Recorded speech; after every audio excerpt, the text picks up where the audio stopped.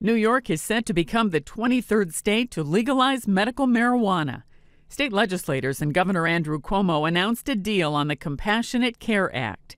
It would permit forms of marijuana for severely ill patients, but it does not allow it to be sold as a plant to keep it from being used as a drug. My trepidation has always been the risk.